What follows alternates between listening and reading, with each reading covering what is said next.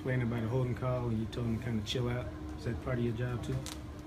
Yeah, I mean, I've got to manage the offense, and that includes managing the people, managing the attitudes and the emotions.